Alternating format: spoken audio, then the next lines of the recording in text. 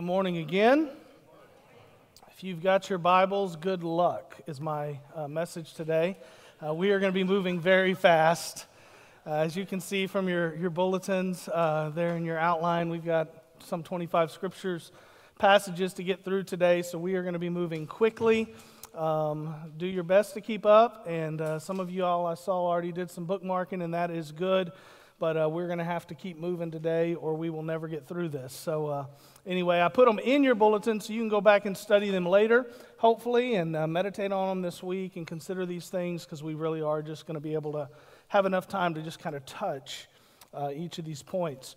If you missed our message last week, we started part one of this on deception. We've been doing this series called Collision for some time now. And this last week and this week, we're talking about the collision between truth and illusion. And really just talking about the way that the world is filled with deception. So if you missed last week, I would highly encourage you to take some time today or tomorrow or sometime this week to go online. You can watch it or listen to it for free in many different places. Last week, we kind of laid a foundation for what is to come this week. And this week we're going to have a deeper discussion about the ways in which the devil deceives us. But just to recap very quickly from last week, we said that there are three foundational areas that the devil loves to deceive people. We looked at the temptations of Jesus in Matthew chapter 4 and saw how the devil even tried to deceive the Son of God in these three ways. And we basically said if he's not going to leave Jesus alone, he's not going to leave you alone. So we want to be aware of them. And so the first one was he wants to deceive us when it comes to the Word of God. We said he also wants to deceive us when it comes to the ways of God. And number three, he wanted to deceive us when it comes to the will of God. So those are the broad areas. Today we're going to capitalize on that foundation and we're going to dive in deeper into some more specific things. We're going to get down on a more personal level for us as believers. But before we do that, I want us to very quickly to consider all the different kinds of deception there are in our world. Last week I asked you to raise your hand if you had ever been deceived, and everyone raised their hand because we've all been deceived at some point in time in our lives. We also said last week, not only have we been deceived, but at some point in our life we have been a part of the deception. We've been a part of deceiving someone else, and so we know what deception is from both sides of it. But consider just very quickly with me these 7 big areas of deception. And we could certainly list dozens and dozens more, but these are just some of the 7 that I think are the easiest and the biggest and the broadest for us to see. So I'll start with political deception. Probably don't need to say very much about that. We all know that politicians very frequently use deception and manipulation to achieve their goals. Both sides, both parties, all people in politics do that. Amen? And it seems, maybe I'm just getting old, but it seems to me like it's getting worse. It seems to me like the deception and the manipulation in politics, every election cycle gets worse and worse and worse. So we have political deception in our world. We also have what we might call social deception. Social deception is when somebody we know or somebody we love, maybe somebody even in our family, but certainly somebody we have a relationship with or we socialize with, uses some form of deception against us. And again, last week, I asked you to raise your hand if you had ever been deceived, and everybody raised their hand. And I would guarantee you that deception probably didn't just come from a politician. So at some point in your life, there has been some deception in your life from somebody you knew, somebody personally that you socialized with or were close to. Number 3, I would say there is cultural deception in our world. Again, these are big, broad areas, but this kind of deception is the deception that gets embedded into your culture, or our culture in this case, and becomes accepted as truth and normal. For example, in our current culture, One of the great deceptions that has gone on over the last decade is this deception about gender. That gender is irrelevant, that it doesn't matter. You can identify as whatever you want, right? You can just pick some pronouns and make those yours. In fact, you can just change your gender if you want to. We have people that have gone so far now as to decide they don't even want to just identify with their gender, but another cultural deception that's happening now is not only can you pick what gender you want to be, but you can pick what you want to be. If you want to be a cat, you can be a cat. Like you can just make up in your head and mind that you're going to be a cat. There are actually, I've read news articles about this. It's not in our area, but it's a growing thing in our culture now that there are workplaces that are providing litter boxes for people that identify as cats, because cats don't use the bathroom, right? That's how crazy this kind of stuff can get in a culture if you let the deception continue and run rampant. Number 4, I would talk about technological deception, deception with technology. So many things we could talk about here, but let's just talk about the big one of our day, artificial intelligence. Currently, AI can replicate the image and the voice of anybody, past or present, with just a small sample and a click of the button. They can indistinguishably, for a human ear, replicate the voice of somebody who's been dead for a long time. Do you know many of the news stories you read on the internet are generated by AI?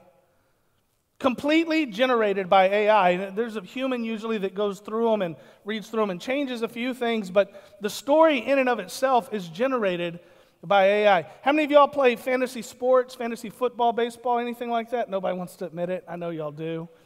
It's not me. But if you've ever done that, have you ever wondered, how can they generate all these articles so quickly about every single player in the league? They're doing it with AI. I was talking the other day with John Paul Pageant. It's been a couple of weeks ago now. He's a real estate agent in our area, and we were talking about some real estate stuff. And he was talking about one of the continuing education classes that he had recently been in, and this topic of AI came up. There are actually real estate agents using this technology to completely just write property descriptions, solicit leads through text and chats and even phone calls. You think you're talking to a person, but it's really not a person. It's really a computer. They even have AI bots now that can act as transaction agents and transaction coordinators to carry a deal all the way through the closing. When it comes to technology today, it's easy to see that deception is everywhere. There's some level or form of deception on every device and every screen you look at. We could talk about media deception. That'd be my 5th one here I'd put on the list. And this is all media. News media, there's some deception there. Amen? Have you ever watched a commercial that had some kind of deception in it? What about reality TV? That's not reality. It's filled with deception. Talk shows, filled with deception. Even sitcoms and things that are funny are filled with deception. It's not just TV, it's radio, it's magazines, it's newspapers, it's billboards. It's all forms of media are filled with deception. We can't leave theological deception off the list. This is when people misuse and manipulate and pervert the Word of God for their own demonic purposes. People use theology to manipulate and mislead multitudes of people all the time. And if you don't know the Word of God and the ways of God and the will of God, you can fall into that deception very, very quickly. Number 7, I would put here at the end, self-deception. Might be the most common kind of deception. It's a deception we don't want to admit is there, but it is there. We can deceive ourselves. In fact, we can generally deceive ourselves about just about anything. right? We can convince ourselves of just about anything, and in the process, we can deceive ourselves. James, in James 1:22, he says, "But be doers of the word, and not hearers only, deceiving yourself." You see, deception doesn't just come from the outside. It can come from inside of us if we're not careful, if we don't know the Word of God, the ways of God, and the will of God. So I outline these things, and again, we could go on. There's more we could talk about, but I think this is sufficient to prove the point that deception is everywhere. Deception surrounds us. You don't go through a day in your life. You don't go through an hour in your life. You don't go through a 5 or 10 minute span or block of time in your life when you are not faced with some kind of deception. If you agree with that, say amen. It's everywhere. That list there just scratches the surface. We are attacked with deception 24/7 in every part of our lives. And as I told you last week, deception is demonic. It comes from your enemy. So if we cannot identify it, and if we don't have the tools to combat it, there is a high likelihood that we will be damaged or destroyed by it. Paul warned us and others, anybody who will read it, he warned us in 1 Timothy that this issue of deception wasn't going to get better as time went on, it was going to get worse.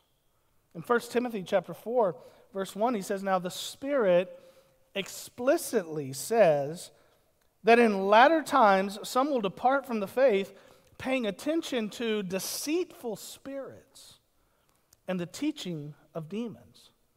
Because that's where deception comes from. It's demonic. Jesus warned us in places like Matthew 24:24 in saying things like this. He said, "For false messiahs and false prophets will appear and perform great signs and wonders to deceive, if possible, the elect." He says, "Remember, I've told you ahead of time." You have to know this deception is not only here, but it's going to get worse. And this is why I'm telling you it's important that we understand everything we can understand about deception. It doesn't matter what kind of deception it is, it's demonic. That's where its genesis comes from. So again, this week our big idea is one of warning and one of encouragement. It's the same as last time. The big idea is this: don't be deceived. And knowing and believing and trusting in the Word of God and the ways of God and the will of God, those three big things are important, and we need to focus on them to combat deception. But there are 5 specific areas in all my decades in ministry, 5 specific areas that I see people falling prey to deception in a more personal way. And that's what I want to cover today. That's what I want to scratch. And I bet as we're going through these, you're going to see how the devil has attacked you with this. Each of these could be their own sermon, and so we're not going to have time to fully examine everything here, but I want to get them out there and get them on the table so you can see them. You're also going to notice something else about these 5 things. All 5 of them specifically deal with believers. People who have been called by God, people who have a personal relationship with Jesus. They've been sealed with the Holy Spirit for the day of redemption. These 5 things we're going to talk about today are the 5 biggest areas I see the devil attacking the disciples of Jesus in. Those who have been saved by the blood of the Lamb. Those who have their names written in the Lamb's book of life. Now, if you're here today and you're not saved, if you've never confessed, if you've never repented, if you're not a follower of Christ, I'm not saying you don't know who Jesus is, but you have never given your life to Him, I don't want you to lose heart. There's a message here for you today as well. If you'll hang with us till the end, you'll see how this impacts and affects you.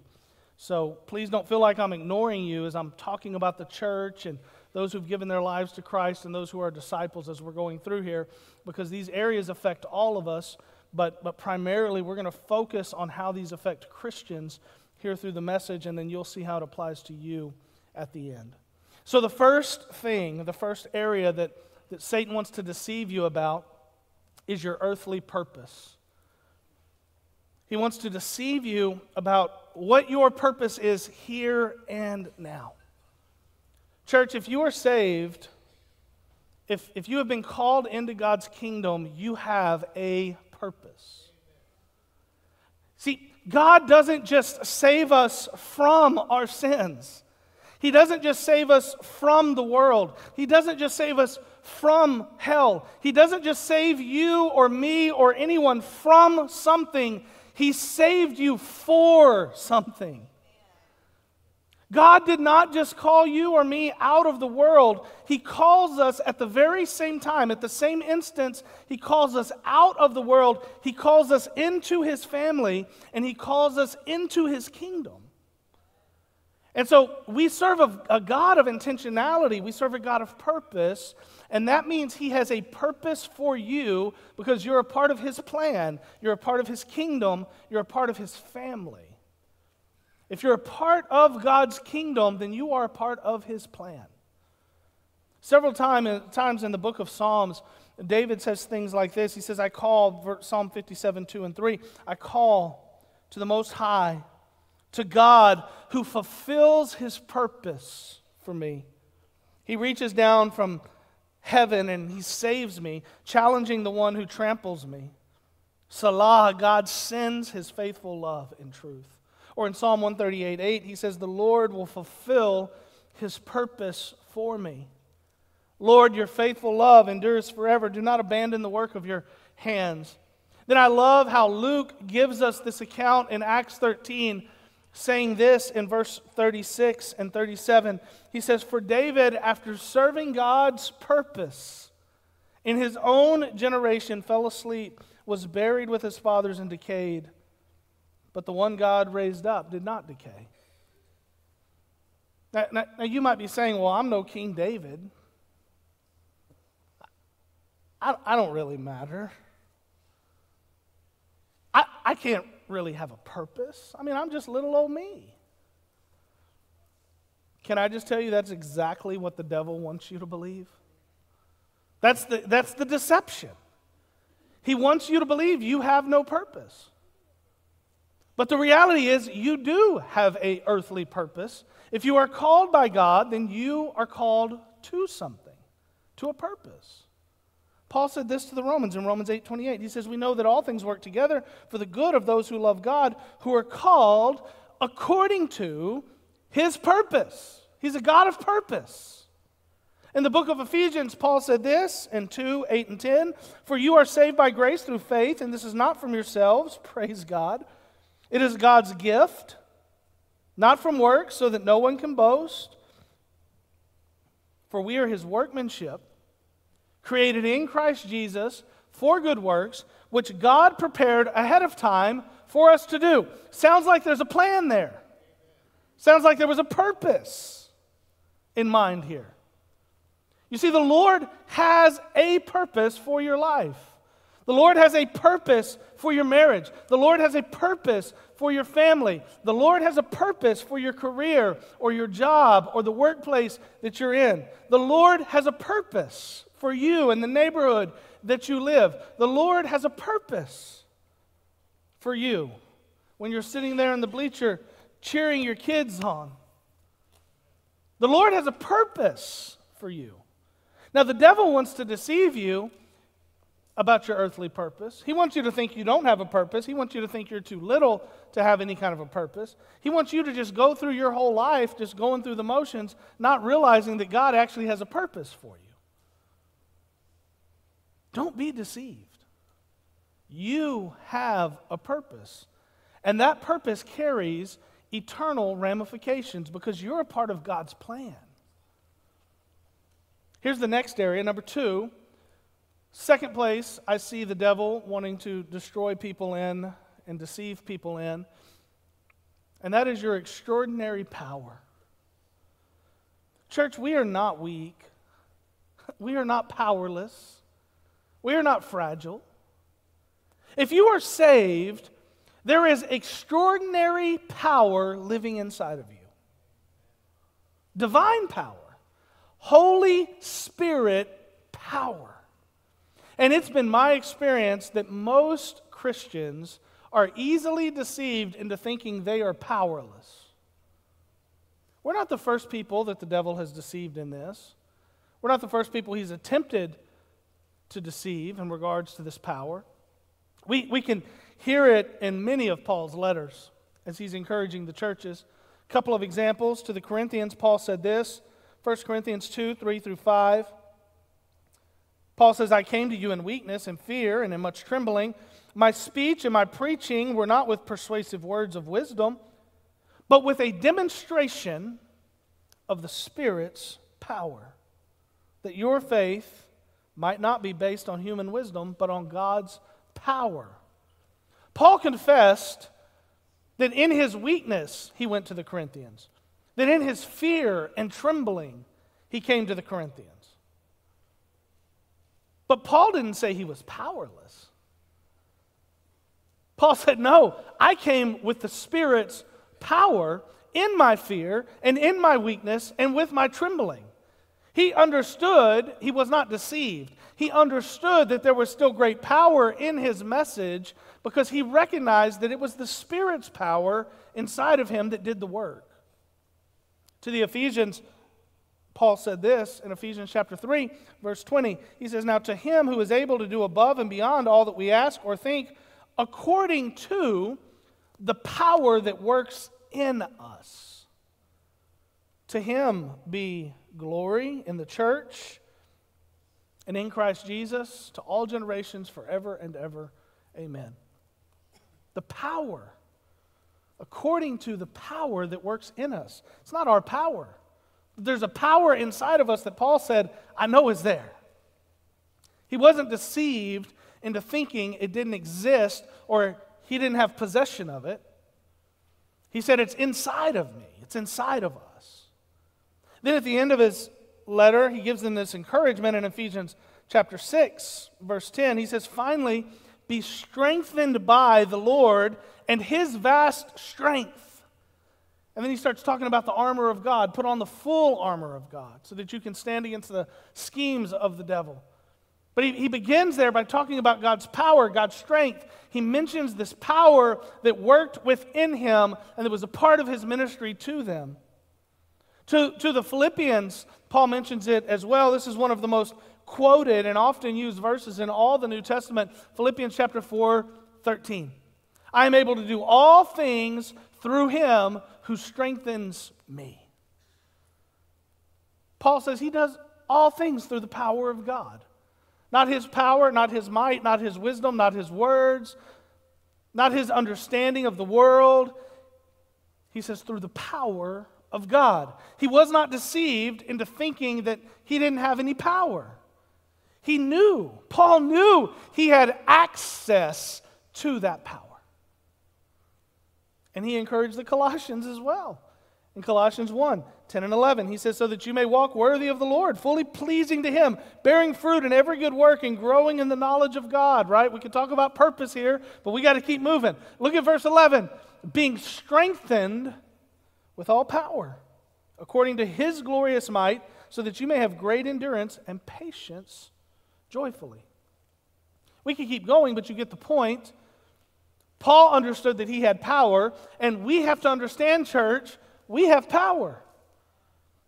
Not just a little bit of power, not just kind of sort of power, like we have incredible power in the Spirit of God. I'm talking about unspeakable power, unquenchable power, unquestionable power. I'm talking about unending power from God himself. Don't be deceived into thinking you're powerless. You have more power than you think you have. There's this third area the devil wants to deceive us in and does oftentimes, and that is in our evangelistic potential. He wants to deceive you into thinking that your evangelistic potential doesn't exist. Like so many Christians today feel like they don't have enough power or any power at all. Equally true is that many believers today are unsure that they are able to share God's love and his grace and his mercy in an evangelistic way that's going to matter They believe that they're unable to share God's love and God's redeeming power and God's redeeming message of the gospel with those they love and care deeply about because they've been deceived. They think, and we all do, I've thought these things myself at times, like, Lord, how could you use me? Why would you use me? Why would anybody believe me? I don't know what to say. What if I say something wrong? What if they ask me a question and I don't know the answer? What if they laugh at me? What if they don't want to be my friends anymore?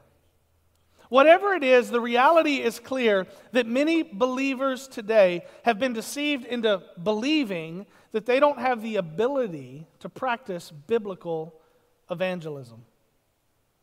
It was Jesus who said this in Matthew 9:37. He said, then he said to his disciples, the harvest is abundant, but the workers are few. Church, the issue has never been that there's not enough fruit to be harvested. Since Jesus said these words, the issue has never been the harvest. The issue has been the workers. The issue has always been there are not enough people going into the field to collect the harvest. The issue has always been there are not enough people out there picking the fruit. And I'm fully convinced that part of the problem stems from the previous points we've talked about when it comes to power, for example, or purpose. We believe we don't have a purpose. It's not part of our purpose to do this. We believe we don't have the power. We become convinced that we can't make a difference. But we have to remember what verses like Acts chapter 1 verse 8 says, when he says, but you will receive power when the Holy Spirit has come on you, and you will be my witnesses in Jerusalem and Judea and Samaria and to the ends of the earth. Your evangelistic potential is not dependent on your power or my power. It's not dependent on the power of this church. It's not dependent on the budget of this church. It's not dependent upon the platform you have or this church has. Did you hear what he said? He says, but you will receive power when the Holy Spirit has come on you, and you will be my witnesses. In other words, being his witness comes from understanding and not being deceived about the power that you have in the Holy Spirit. It's the power of God that does the work. It's the power of God that opens their eyes. It's the power of God that transforms their heart. It's the power of God that gives them the ears to hear. It's God's power that enables us to be his witnesses. And any disciple that desires to produce glory for the Lord is going to have to get in the field and work as a part of the harvest to make more disciples. Jesus said it like this in John 15:8. We could look at more verses, but for the sake of time, we'll just share this one. He says, my Father is glorified by this, that you produce much fruit and prove to be my disciples. He doesn't say produce one fruit. He doesn't say even produce some fruit. He says produce much fruit. Get into the field. The harvest is plentiful, but the workers are few. And I believe a big reason the workers are few is because the devil has deceived people into saying, well, that's the preacher's job. That's the lay pastor's job. That's the elder's job. That's my neighbor's job. That's the evangelist's job. No, that's your job. And if you believe the deception that you have no evangelistic potential, you're not going to go out and even try. You're going to spend your whole life outside of the field that's ripe for the harvest. Imagine for a moment if every single one of us took this serious. Imagine for a moment if every single one of you and me and everybody who will be here at the next service, imagine if we all took this evangelistic potential in our lives seriously. If we didn't let the devil deceive us or convince us differently about the potential we have with evangelism. Let me show you real quickly how broad and vast this potential is and this reach could be. I want you to answer one simple question for me. This is not a trick question at all, but it's a raise your hand question because we need to be able to see it. And this is a question just for those who are saved. If you've been saved, if you've been redeemed, if you've confessed and believed, if you know your name is written in the Lamb's Book of Life, here's the question. Raise your hand if you came to know the Lord as the result of someone else sharing the gospel with you, right? Amen. And aren't you glad they did?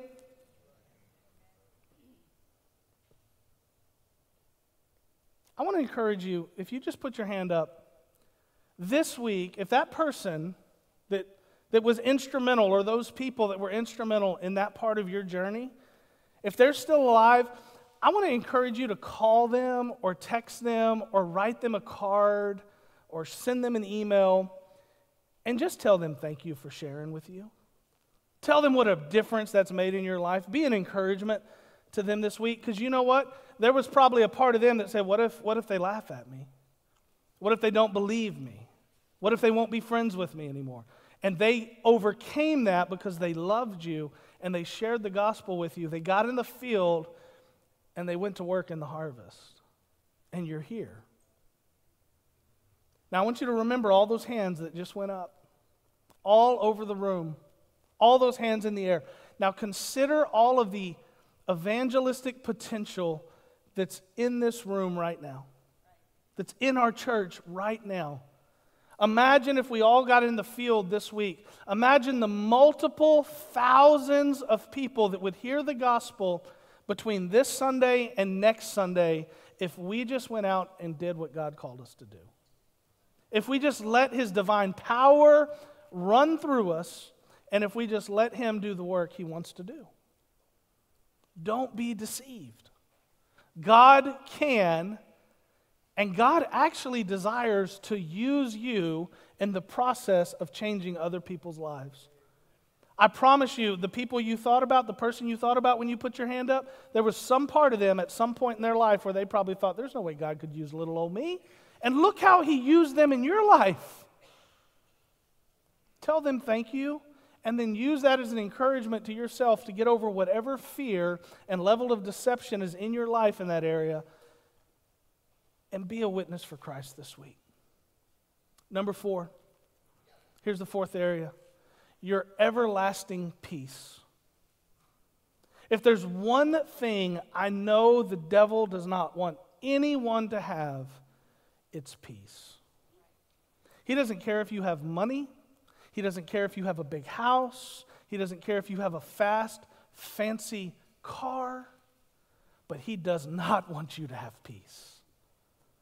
He wants to kill, steal, and destroy. He wants to cause chaos. He wants to create anxiety. He wants to construct all kinds of calamities that aim to disrupt, destroy, discourage, and dislodge your peace. He wants to deceive you in all manner of ways that will ultimately demolish your peace. But we have to remember who our Father is, who God is. Paul told the Romans in Romans 16:20, he says, "The God of peace will soon crush Satan under your feet. The grace of our Lord Jesus be with you." Remember who your Father is. He is the God of peace. Remember who your Father is. He is the light of the world. Remember who your Father is. He is the hope of humanity. Remember who He is, the King of kings, the Lord of lords. Remember, He is in love with you. Remember, He is for you, not against you. Remember, He is watching over you. Remember, He is in control of all things. Whatever it is that's stealing your peace, God is in control of it. Do not be deceived into thinking you cannot have or you will never have peace. Yes, you can. Psalm 29:11 says, "The Lord gives His people strength, power," we've talked about that, "and the Lord blesses His people with peace." Peace. Proverbs 12 brings a mic drop moment in verse 20. He says, deceit is in the heart of those who plot evil, but those who promote peace have joy. In John 14:27, Jesus lays it all down. There's no doubt in these words. There's no maybe in this text. He says this, peace I leave with you, my peace I give to you. I do not give to you as the world gives. He says, don't let your heart be troubled or fearful. Now, Jesus knew that the road was narrow. Jesus knew there would be hardships and difficulties. Jesus knew there would be suffering for those who followed him and became his disciples. But Jesus also knew that those things can't steal true peace. A few chapters later, in John 16, verse 33, it says this, I have told you these things so that in me you may have peace. And then Jesus says, there's a period there, right? So that in me you may have peace. And then his very next sentence says, you will have suffering in this world. Be courageous. I've conquered the world. In other words, you can have peace and still suffer. And you can suffer and still have peace. Be courageous, he says. Don't be deceived into thinking peace is impossible. Your enemy wants you to believe you can't have peace. Your enemy wants you to believe God doesn't want you to have peace. Your enemy wants to deceive you into thinking peace is impossible because of your circumstance or your situation. That's what your enemy wants you to believe. You want to know why? Because the devil wants us to be wound up. He wants us to be stirred up. He wants us to be hurried up. He wants us to be mixed up. He wants us to be messed up. He wants us to be all used up. He wants us to be beat up because when we're that, we shut up. That's what he wants. The most dangerous disciples are the ones who know and live in the peace of God. They're the ones who are like Paul and Silas when they slam that prison door shut and have them chained to the wall and they're singing hymns at midnight because the peace of God is in their life. There is nothing you can do to a man or woman of God who is at peace with God. And that's why the devil hates it. He hates it when there is peace in your life. It's why he fights so hard to destroy the peace in your life, the peace in your family, the peace in your mind, the peace in our church. He hates it. And so he tries to deceive us so he can beat us. You got to know it's coming. You got to know it's there. You've got to be able to identify that deception. And then you've got to be able to say, I'm not going to be deceived. My Father is a God of peace. And Jesus says, peace I leave with you, peace I give you. It's mine. I just got to take it. Fifth one.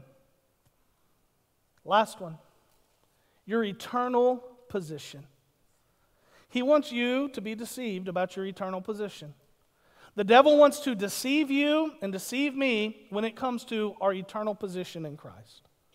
I'm convinced that the devil is so dirty and so sorry and so deceiving that what he really loves to do is try to mix everybody up when it comes to our position in Christ. He wants to make the lost feel like they're saved, and he wants to make the saved feel like they can never be used because they're still too lost. He wants everybody to be mixed up on the matter. You cannot be deceived here. 2 Corinthians 5:17. Therefore, if anyone is in Christ, if you are a believer, if you have repented, if you have believed, if you have confessed, if you've been washed in the blood of the Lamb, if anyone is in Christ, he is a new creation. It doesn't matter how sorry of a scoundrel he or she was before that. It doesn't matter what they did or where they were or who they did it with. He is a new creation. The old has passed away, and he says, and see, the new has come. You can't be confused about that. When God does his work, he does it, and he does it good. He does it all. He finishes the whole thing. The old is gone, the new has come. And there is an eternal transformation that takes place because of the work of the cross and the power of the blood of Jesus. And that changes our position, not temporarily, not for a little while, not for that day or that week or that month, not for a while we feel all good and gooey on the inside. Changes it forever. Romans chapter 10 says it like this, starting in verse 10. One believes with the heart, resulting in righteousness, and one confesses with the mouth, resulting in salvation. For the Scripture says, everyone who believes on him will not be put to shame. Since there is no distinction between Jew and Greek, because the same Lord of all richly blesses all who call on him. For everyone who calls on the name of the Lord will be what? Saved. Not might be, could be, one day will be saved. Y'all, this is not hard. This is not complicated. You know what the world really needs? All we really need to reach the world with Jesus, all we really need to reach the world with the gospel, you know what we really need right now in the world? All we need is for the church to act like the church. This is not hard stuff. All we need is for disciples of Jesus to act like disciples of Jesus, where they live, where they work, where they worship, where they recreate. All we need is for us to understand what our eternal position is in Christ and then act like it.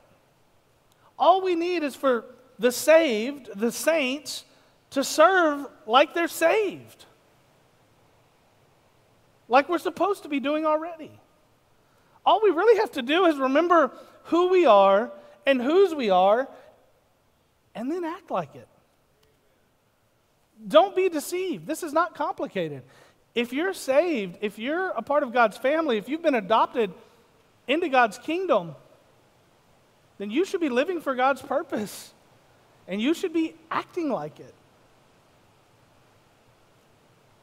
If you're not saved, if you're not a believer, if you've never been forgiven, and you know that if you died right now today, you wouldn't go to heaven,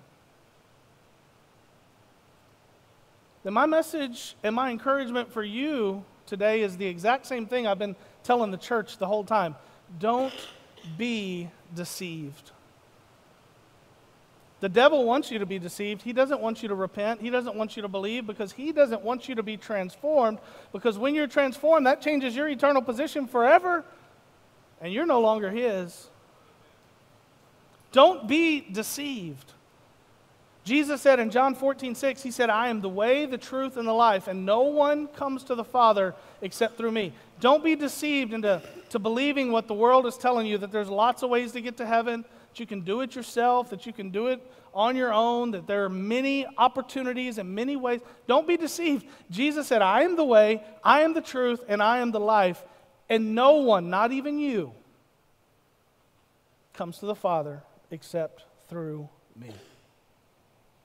You've got to believe, you've got to confess, and you've got to repent of your sin, or you will not be saved. Don't be deceived. There is no other truth outside of that. And there is no other way outside of Jesus.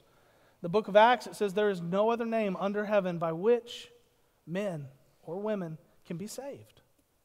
It's impossible. If you've never believed, if you've never confessed, I pray you would take this opportunity today, and you would. I pray that you would put the deception of the devil behind you once and for all and allow God to transform your eternal position. Don't be deceived. Let's pray. If that's you and you need to call on Christ this hour, this is really between you and Him. We don't ask you to come to the front, walk an aisle, raise a hand, stand up. Identify yourself. God knows who you are. You know who you are. That's all that really needs to know who you are. I'm going to lead you in a prayer. No magic words in this prayer. Just a sincere prayer. You just pray this prayer or something like it with all the faith that you have. God knows who you are, and God knows your heart. Just say, Lord, it's me. I confess that I'm a sinner. I know that I've messed things up, gone astray. And so I ask now by faith that you would save me. Lord, I ask by faith that you would transform me. I ask by faith that you would forgive me. Lord, I ask by faith that you would make me new. I thank you for your grace and for your goodness, for your love and your peace,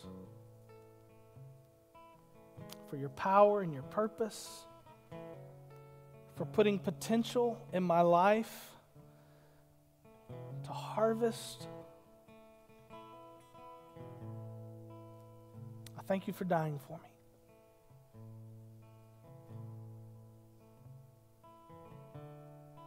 I thank you for saving me.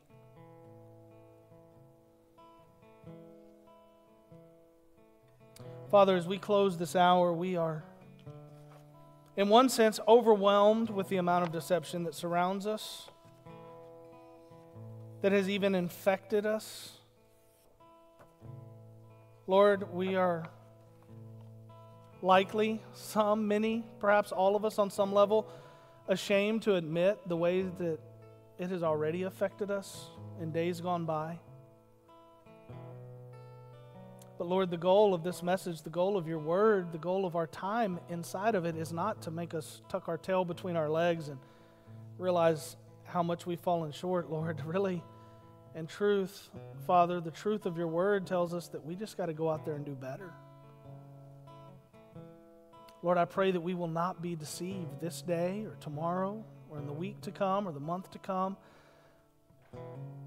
Father, we will be aware of the deception. We will be equally aware of the power and the purpose and the priorities of the kingdom and the potential you have inside of us, the position in which you have put us as your children, your heirs to the kingdom. And Father, that we would not be deceived. Lord, help us. Change us, challenge us. Do whatever work you need to do inside of us. We love you and we thank you and we pray, Lord, that you would move in Jesus' name.